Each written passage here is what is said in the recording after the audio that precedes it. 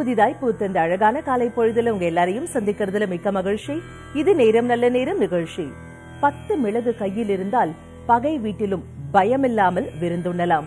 இது போன்ற செய்திகளை நித்தம் நித்தம் உங்களுக்கு அளித்து உங்கள் அனைவரையும் சிறப்பான வாழ்க்கை வாழ வழிவகுத்து தருவதுதான் நம்ம நேரம் நல்ல நேரம் நிகழ்ச்சியின் பிரத்யேகமே. இன்னைக்கு நம்ம நிகழ்ச்சியில ஜோதிடம் குறித்த மிக தெளிவான விளக்கங்களை பகிர்ந்துக்கிறதுக்காகவே இங்க வருகை தந்திருக்காரு டாக்டர் பேராசிரியர் பஞ்சநாதன் அவர்கள்.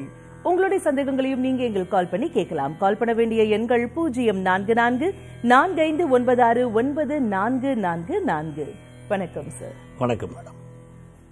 ஓம் ஸ்ரீம் ஹ்ரீம் க்ளீம் க்ளம் கம் கணபதயே வரவரத சர்வஜனமே வசமானாய ஸ்வாகா ஆதித்யாய சோமாய மங்களாய புதாய ச குரு சுக்ர சனிப்யச்ச ராகவே கேதவே நமகா. அன்பர்களே, உங்கள் வாழ்க்கையிலே நீங்கள் சந்திக்கக்கூடிய எத்தகைய பிரச்சனையாக இருந்தாலும் உங்கள் ஜாதக ரீதியாக பரிகாரம் பெற்று பூரண நிம்மதி பெறலாம்.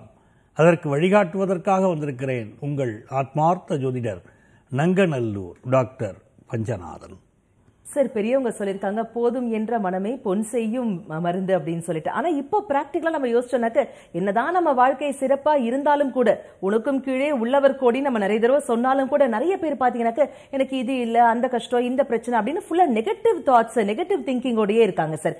இதனால என்ன ஆகுது அப்படின்னு சொல்றாங்கன்னாக்க சயின்ஸ்லயே ப்ரூவ் பண்ணிருக்காங்க நம்மளுடைய ஆரா நம்ம சக்கரமும் வந்து நெகட்டிவா ஆகுது அப்படின்னு. இது எல்லாத்தையும் மாத்தி நாங்க எல்லாருமே நல்ல பாசிட்டிவான வைப்ரேஷனோட சிறப்பான வாழ்க்கையை வாழணும் சார். அதற்கு உங்க ஒரு பரிகாரம் சொல்லுங்க. ரொம்ப மகிழ்ச்சியான விஷயமா, ஆன்மீகம் காலகாலமாக சொல்லிக் வந்து கொண்டிருந்த இந்த ஆறாங்கிற விஷயம், ஒளி வட்டம், அதைத்தான் இப்பொழுது விஞ்ஞானிகள் ஆறா என்ற வார்த்தையை பயன்படுத்துகிறார்கள். மெய்ஞானத்துடைய தத்துவங்களையும் மெய்ஞானத்துடைய வேகத்தையும் அதனுடைய தாத்பரியத்தையும் விஞ்ஞானம் புரிந்து கொண்டால் மிகப்பெரிய வெற்றிகளை ஈட்ட முடியும். பாரத நாடு பழம்பெரும் நாடு என்று சொல்லியிருக்கிறார்கள். மிக தத்துவங்கள் புரிந்த நாடு. அப்போ விஞ்ஞானம் பின்பற்றுகிறதுலாம் மகிழ்ச்சி. அதில் நீங்கள் இந்த மிளகை பற்றி சொன்னீங்க. 10 மிளகு இருந்தால் பகைவன் வீட்டிலும் போய் விருந்து உண்ணலாம். ஒரு அற்புதமான விஷயம். அந்த பகைமை ஒழிய வேண்டும் என்று சொன்னாலும் கூட அந்த மிளகு இருக்கு பார்த்தீங்களா, அந்த மிளகை 10 மிளகை எடுத்து ஒரு சிகப்பு துணியிலே கட்டி பைரவருக்கு தீபம் ஏற்றினால் எப்படிப்பட்ட தீய சக்திகளாக இருந்தாலும் விலகும். ஆக அந்த மிளகை மருந்தாக உட்கொண்டாலும் அது உடம்புல உள்ள பாய்சன் எடுத்துருது. வெளி உலகத்தில் உள்ள பாய்ச்சனை விரட்டணும் அப்படின்னு சொன்னா அந்த மிளகு தீபம் ஏற்றணும். என்னைக்கு ஏத்தணும் சார்? பைரவருக்கு குறிப்பா அஷ்டமி சொல்றாங்களே, இது அந்த மாதிரியா இல்ல எப்ப வேணா ஏத்தலாம்? அதாவது கால பைரவ அஷ்டமி வருகிறது, அதை போல தேய்பிரை அஷ்டமிகளை விளக்கேற்றலாம். எனக்கு அது வரைக்கும் காத்திருக்க முடியாது. இம்மிடியட்டா எனக்கு எஃபெக்ட் பண்ணணும்னா செவ்வாய்க்கிழமை வேகமா வேலை செய்யும். எந்த ஒரு காரியமும் பகை சம்பந்தப்பட்ட காரியங்கள்ல துன்பங்கள் ஒழியணும்னா செவ்வாய்க்கிழமையை பயன்படுத்தணும். அந்த நாளிலே மாலை நேரத்தை தேர்ந்தெடுத்து பைரவருக்கு தீபம் ஏற்றினால் அது வேகமாக வேலை செய்யும். இப்போ நீங்க கேட்கறது வந்து ஒரு இதமான வாழ்க்கைக்கு கேட்கறீங்களா? உங்களுடைய கேள்வி மகிழ்ச்சி. ரொம்ப அருமையான கேள்வி, எல்லோருக்கும் பயன்படக்கூடிய கேள்வி. இதற்காக முன்னோர்கள் என்ன வகுத்தாங்கன்னா, நம்மளுடைய வீடுகளில் துளசி மாடம் வைக்க சொன்னார்கள். அந்த துளசியை வளர்க்கணும். உங்க வீட்டுடைய தென்கிழக்கு மூலை அல்லாவிட்டால் வடமேற்கு மூலை, இந்த 2 புறங்களிலும் துளசியை வைக்கலாம். பொதுவாகவே பார்த்தீர்களானால் நம்ம வீட்டுடைய வாசலில் இருந்து பார்த்தால் கொல்லைப்புறத்திலே இருக்கக்கூடிய துளசி தெரியணும். அப்படித்தான் பழைய காலங்கள் வீடு கட்டுவாங்க. அது வாஸ்து கோளாறுகள் எல்லாத்தையும் போய்க்கிறோம். ஆனால் எங்களுக்கு அப்படி வைக்க முடியலங்க, பிளாட் சிஸ்டத்தில் இருக்கும் அப்படின்னு சொன்னால் கூட உங்கள் வீட்டிற்குள்ளேயே நீங்கள் தென்கிழக்கு பகுதியிலேயோ அல்லது வடமேற்கு மூலையிலேயோ அந்த துளசியை வைத்து விட்டாலே வீடு முழுக்க அந்த பாசிட்டிவ் வைப்ரேஷன் பரவும். அதை கண்கூடாக நம்ம அனுபவத்தில் உணரலாம். இது மட்டுமே இல்ல, விருட்சங்கள் இருக்கு பாத்தீங்களா, அந்த துளசி என்று சொல்லக்கூடிய விருட்ச சாஸ்திரப்படி சொல்கிறோம். விருட்ச சாஸ்திரத்தை நாம் பின்பற்றினாலே பல அபூர்வமான மாற்றங்கள் நம்ம வாழ்க்கையில் ஏற்படுமா, மிக உயர்ந்த வெற்றிகள் வரும். இப்ப நீங்க இந்த கேள்வி கேட்டதுனால எனக்கு பல செய்திகள் இதுல சொல்ல தோணுது. சந்தனம் இருக்கு பாத்தீங்களா, இப்போ கலைத்துறையில பிரகாசமா வரும்னு நினைக்கிறோம். நீங்க பரதநாட்டிய துறையிலே புகழ்பெற்றவர். இப்படி வந்து கலைத்துறையிலே ஒருவர் வந்து ரொம்ப ஃபேமஸா வரணும் அப்படின்னு சொன்னா அவர்கள் என்ன பண்ணணும்னா, சந்தனம் இருக்கு பாத்தீங்களா, சந்தன மரம் ஒன்றை வீட்டிலே வைத்துக் கொள்ளலாம். அவர் சின்ன குச்சியை வச்சுக்கிட்டாலும் சரிதான். சந்தனத்தை உரைத்து இட்டு கொண்டு வந்தாலும் அவர்களுடைய புகழ் பல மடங்கு பரவும்.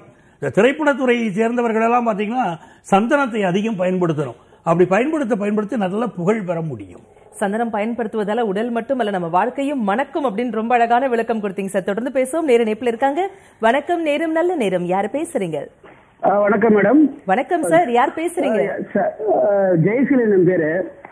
சொல்லுங்க, அவங்க டேட் ஆஃப் பர்த் 30/3/1981, 30/1/40 பிறந்தங்க. இரவு 30/3/1981. ஆமா. ஓகே, பிறந்த நேரம் மீண்டும் ஒரு முறை சொல்லுங்க. 30/3/1981 மேடம். ஓகே, நேரம் சார்?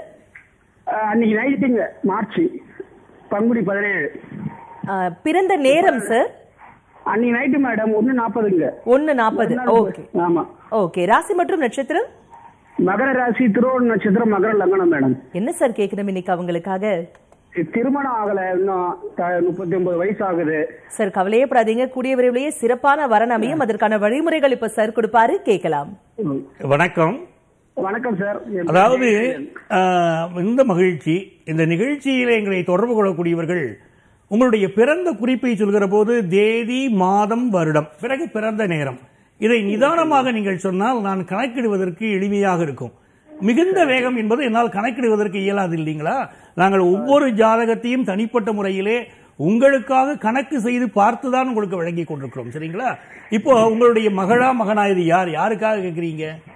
நான் தான் செய்யணும், நானே கேட்கிறேன். உங்களுக்கு தெரியணும். சரி, அப்போ இது எவ்வளவு பெரிய தடை பாருங்க. 81ல நீங்க பிறந்திருக்கிறீங்க, திருமணத்தில் இவ்வளவு பெரிய தடை வருகிறது. இதற்கு என்ன காரணம் அப்படின்னு பார்த்தீங்கன்னா, நீங்கள் பிறந்திருக்கக்கூடிய உங்களுடைய ஜாதகத்துல நீங்க தனுர் லக்னத்துல பிறந்திருக்கிறீங்க. குடும்பஸ்தானத்துல கேது பகவான் இருக்கிறார். உங்களுக்கு இந்த ஜாதகத்துல நாக தோஷம் இருக்கிறது. இது மிகப்பெரிய தடைகளை உங்களுக்கு கொடுக்கிறது. அப்ப இந்த நாகதோஷம் விலகி உங்களுக்கு திருமணம் கூடி வரணும். இது ஏற்கனவே உங்களுக்கு வயது ஏறிக்கொண்டு போகிறது. இன்னும் 3 ஆண்டுகள் ஆகும் இவருக்கு திருமணம் பிக்ஸ் ஆகிறதுக்கு அப்படின்னு ஜாதகம் காட்டுகிறது. உறுதியாக திருமணம் நடக்கும். லக்னம் 38 1:40 ஐயா. சரி, நைட்டு 1:38 பிறகு மகர லக்னத்துல இருக்குது. நிறைய பேர் இந்த லக்னம் நிறைய ஜோதிடர்களுக்கு ஆலோசனை பண்ண. சரி ஐயா, அதாவது நீங்கள் விரிவாக பேச வேண்டுமானால் எங்களை நேரில் சந்திக்கணும். இந்த தொலைபேசி இந்த நிகழ்ச்சியில் இன்னும் பல அன்பர்களுக்கு நாங்கள் பதில் சொல்ல வேண்டியிருக்கிறது. ஆகவே உங்களுடைய ஜாதகப்படி இது தனுர் லக்னம் தான் வருகிறது. அந்த தனுர் லக்னம் தனுராசியிலே பிறந்த உங்களுக்கு இப்போது அப்படி இருந்தால்தான் இந்த திருமண தடையும் காட்டும். ஆகவே உங்களுக்கு அப்படி திருமண தடை இருக்கிற போது நீங்கள் என்ன செய்யணும்னா, கஞ்சனூருக்கு போய் அங்கு எழுந்தருளி அருள்பாலிக்கக்கூடிய இறைவனுக்கு நீங்கள் அர்ச்சனை செய்து வர வேண்டும். அப்படி ஒரு வெள்ளிக்கிழமை போய் அர்ச்சனை செய்து விட்டு வாருங்கள். முடிந்தால் மொச்சை இருக்கிறது பாத்தீங்களா, அந்த மொச்சையை கையில எடுத்துக்கொண்டு அதை என்ன பண்ணணும்னா, வெள்ளிக்கிழமை இரவு நீங்க தண்ணீரில் ஊற வைக்கணும். இல்லாவிட்டால் வியாழக்கிழமை கூட செய்யலாம். இரவு தண்ணீரிலே ஊற வைத்து வெள்ளிக்கிழமை காலை அந்த மொச்சை கலந்த தண்ணீரை வேப்ப மரத்திற்கு ஊற்ற வேண்டும். அப்படி ஊற்றி நீங்கள் வேப்ப மரத்தை வணங்கி வந்தால் விருட்ச சாஸ்திரத்தின் பலனின் காரணமாக உங்களுக்கு அற்புதமான முறையிலே ஒரு பாசிட்டிவ் வைப்ரேஷன், திருமணம் கூடி வரும். வாழ்த்துக்கள்.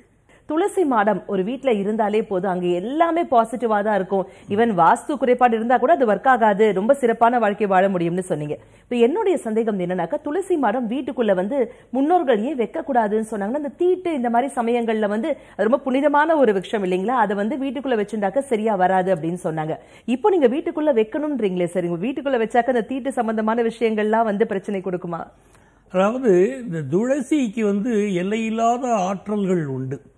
அந்த துளசி மாடத்தை என்ன கேட்டீங்கன்னா, வீட்டிற்கு பின்புறம் வைத்தார்கள் பழைய காலத்தில்.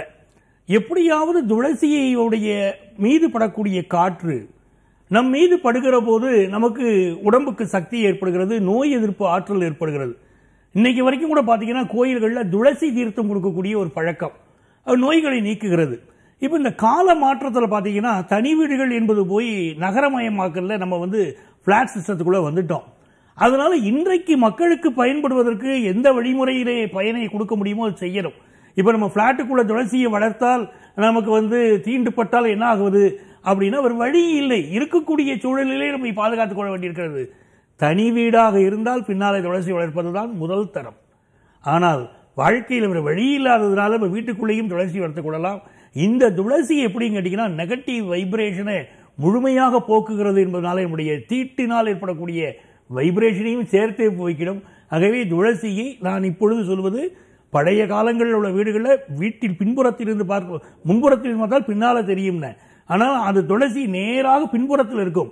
இப்போ நான் அப்படி சொல்லல, பிளாட்ல வளர்க்கக்கூடியவர்கள் தென்கிழக்கு மூலை அல்லது வடமேற்கு மூலையிலே துளசி வைக்கிறேங்கிறேன். தென்கிழக்கு மூலையில் என்ன இருக்கும்? சமையல் கட்டு இருக்கும். பெண் நடமாடிக்கொண்டிருக்கக்கூடிய பகுதி அது. அந்த இடத்துல துளசி வைங்கன்னு சொல்லும் போதே எந்த தீட்டு காலத்திலும் கூட அங்க துளசி இருக்கலாம். வடமேற்கு மூலையிலும் துளசி இருக்கலாம். ஆகவே தீட்டை பற்றி இந்த விஷயத்தில் கவலைப்பட வேண்டாம். நான் வீட்டிற்குள்ளே துளசி வைக்கக்கூடிய முறையைத்தான் சொல்கிறேன். துளசி நமக்கு கிடைத்த மிகப்பெரிய வரம் போன்ற ஒரு பொக்கிஷம் அப்படின்னு சொன்னீங்க சார். தொடர்ந்து பேசும் நேர இணைப்புல இருக்காங்க. வணக்கம், நேரம் நல்ல நேரம். யாரு பேசுறீங்க? ஹலோ, வணக்கம். வணக்கம், யார் பேசுறீங்க? கோகுல் பேசுறேங்க. சொல்லுங்க சார், இன்னைக்கு யாருக்காக கேட்க போறீங்க? எனக்கு நான் படிப்பு பத்தி கேட்கணும் கொஞ்சம். ஓகே, உங்க டேட் ஆஃப் பர்த்? 26 26 5 5 2000. 2000? 2000. ஓகே, பிறந்த நேரம்? 11:05 காலையில. ராசி மற்றும் நட்சத்திரம் என்ன சார்? கும்பராசி. ஓகே. சதய நட்சத்திரம். ஓகே. மகர லக்னம். மகர லக்னம். ஓகே, என்ன கேட்கணும் இன்னைக்கு உங்களுக்காக? இதை எப்படி படிப்பேன்னு. சிறப்பா படிப்பீங்க, ஏன் இவ்வளவு டவுட்? சார் இப்ப அதற்கான வழிமுறைகள் கொடுப்பாரு, கேட்கலாம். வணக்கம். வணக்கம் சார். அதாவது 2000 பிறந்திருக்கிறீங்க. நீங்க கேள்வி கேட்கிற போது மகிழ்ச்சியாக இருக்கிறது. ஒரு இளைய தலைமுறை ஜோதிடம் சார்ந்த விஷயங்கள்ல ஆர்வம் கொண்டு வருகிற போது மகிழ்ச்சி.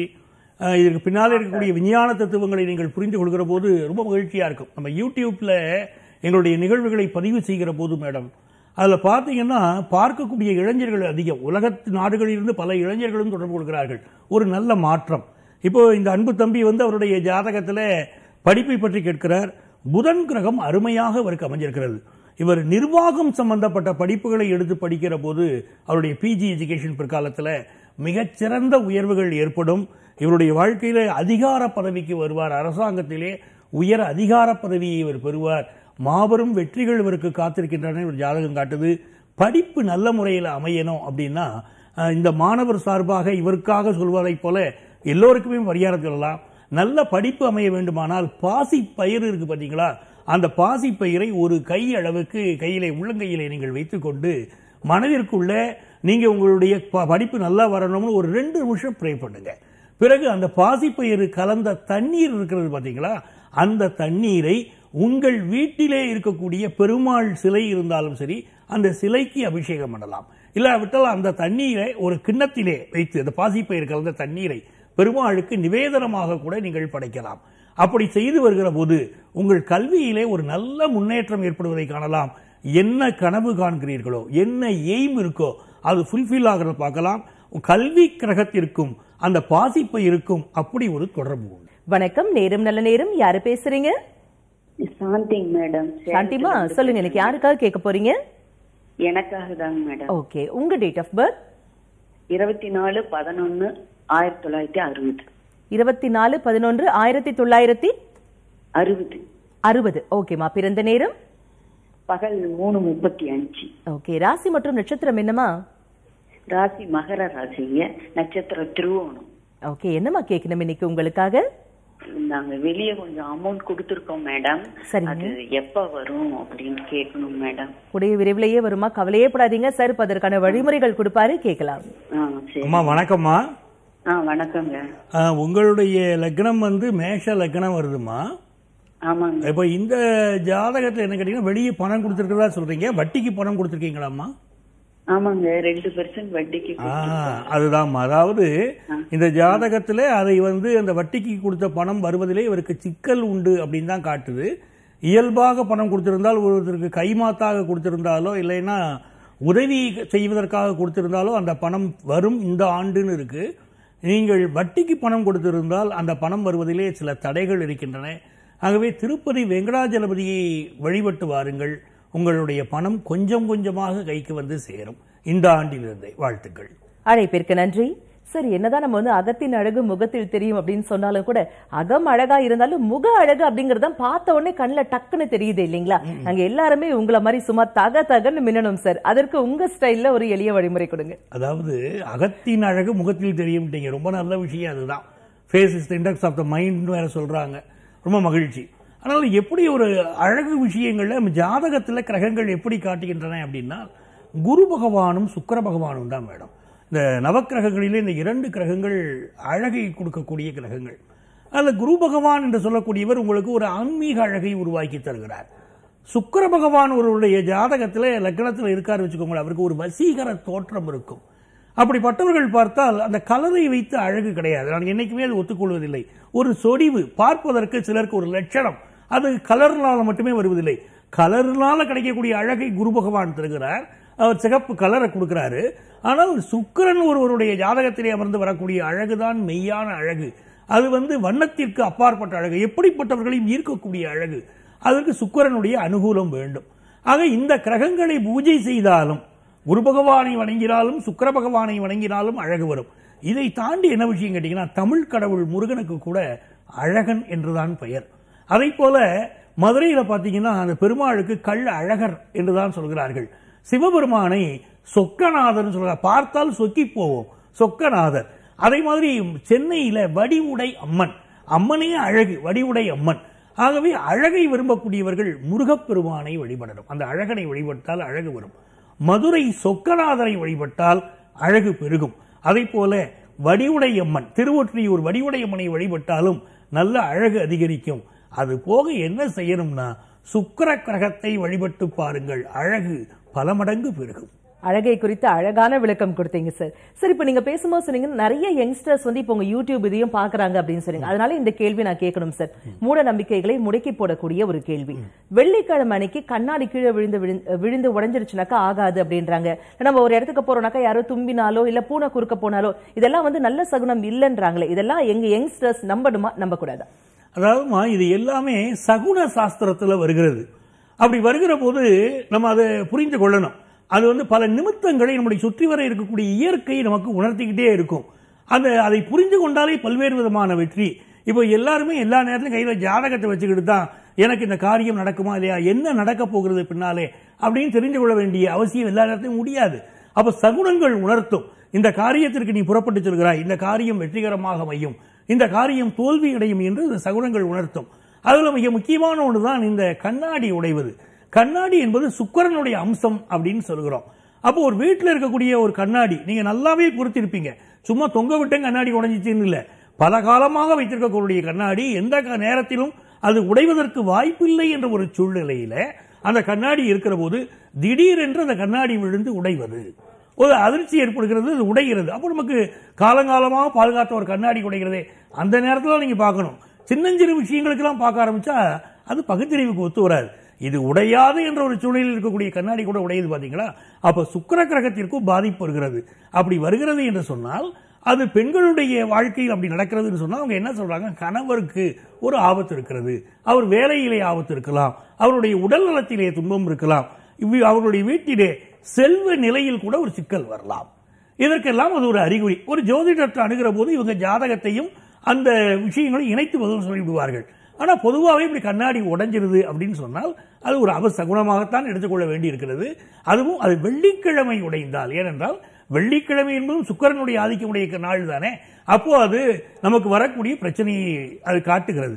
அப்ப என்ன செய்யலாம் அப்படின்னு சொன்னால், அந்த எப்படி ஒரு அபசகுணமாகவும் நாம் நினைத்தால் உடனடியாக குலதெய்வத்தை வழிபட வேண்டும். மிக எளிமையான பரிகாரம் இருக்கிறது. நம்முடைய குலதெய்வத்தை வழிபட்டாலே நமக்கு வரக்கூடிய துன்பம் விலகும். அருகில் உள்ள அம்மன் ஆலயத்திற்கு சென்று, பெண் தெய்வங்களுக்கு அம்மன் ஆலயத்திற்கு சென்று நெய் தீபம் ஏற்றி வழிபட்டாலும் இந்த கண்ணாடி உடையினால் ஏற்படக்கூடிய அபசகுண கோளாறுகள் என்ன பிரச்சனையாக இருந்தாலும் அது நிவர்த்தியாகும். நிச்சயமா இதெல்லாம் பிரபஞ்சம் நமக்கு உணர்த்தும் சமிக்கைகள் அப்படின்னு சொன்னீங்க சார். இப்ப குலதெய்வம் தெரிஞ்சதுன்னா ஓகே, குலதெய்வம் யாருன்னே தெரியாதவங்க என்ன பண்ணலாம் சார்? குலதெய்வம் தெரியாதவர்களுக்கு தெரிந்து கொள்வதை நம்முடைய பிரசன்னம் வாயிலாக நாம் தெரிந்து கொள்ள முடியும். அப்படி குலதெய்வம் தெரியாதவர்கள் என்ன செய்யலாம், உங்களுக்கு இஷ்ட தெய்வம் எதுவோ, ஒவ்வொருவருக்கும் குலதெய்வம் ஒன்று இருக்கும், உங்கள் இஷ்ட தெய்வம் ஒன்று இருக்கும், ஜாதகத்திலேயே தெரியும், உங்களுக்கும் தெரியும். அந்த இஷ்ட தெய்வத்திற்கு நீங்கள் தீபம் ஏற்றுகிற போதும் உங்களுடைய துன்பங்கள் விலகுவதை பார்க்கலாம். ஒன்றுமில்லை, அருகில் உள்ள ஆலயத்தில் இருக்கக்கூடிய பெண் தெய்வத்திற்கு விளக்கேற்றுங்களேன், அதுவே உங்களுக்கு சுக்கிர கிரகத்துடைய அனுகூலத்தை பரிபூர்ணமாக பெற்றுத்தரும். நீங்க ஒரு விஷயம் சொன்னீங்க, யங்ஸ்டர்ஸ் நிறைய பேர் பார்க்கிறார்கள், அப்போ யூடியூப் சேனல் நிறைய பார்க்கறாங்கம்மா, எங்களுக்கு வியூவர்ஸ் மிக அதிகம், உலக நாடுகளில் எல்லா நாடுகளிலும் தொடர்பு கொள்கிறார்கள். அவர்கள் இது சார்ந்த விஷயங்கள் அதிக நம்பிக்கை வைக்கிறார்கள். விஞ்ஞானத்திற்கும் இதற்குமான பல தொடர்புகள் இப்பொழுது அவர்களுக்கு புரிய ஆரம்பிக்கிறது. ஒரு காலத்தில் பாத்தீங்கன்னா மகாபாரத போர்க்களத்திலே நடக்கக்கூடிய காட்சிகளை சஞ்சயன் சொன்னான்னு சொல்றா பாருங்க. எப்படி சொல்லியிருக்க முடியும் கேள்வி கேட்டவர்கள் இன்றைக்கு தொலைக்காட்சி மாதிரி விஷயங்கள் வந்த பிறகு அதை நம்புகிறார்கள். அப்படி பல விஞ்ஞானபூர்வமான விஷயங்களை நம்பக்கூடிய இளைஞர்கள் இப்பொழுது ஜோதிடத்தையும் நம்புகிறார்கள். அதான் மகிழ்ச்சியான விஷயம். நம்பினோர் கைவிடப்படார், ஜோதிடத்தை நம்பினோர் கைவிடப்படார் அப்படின்னு அழகான விளக்கம் கொடுத்தீங்க சார். மிக்க நன்றி. ரொம்ப நன்றி. எங்களிடம் ஜோதிட ஆலோசனை பெற விரும்பக்கூடியவர்கள் சென்னையில டி நகரிலும் நங்கநல்லூரிலும் எங்களுடைய அலுவலகங்கள் இயங்குகின்றன. முறைப்படியான முன்னனுமதி பெற்று எங்களை சந்திக்கலாம். தொலைபேசி வழியாகவும் எங்களுடைய ஆலோசனைகளை பெற முடியும். உங்கள் வாழ்க்கைக்கு வழிகாட்ட காத்திருக்கும் உங்கள் ஆத்மார்த்த ஜோதிடர் நங்கநல்லூர் டாக்டர் பஞ்சநாதன்.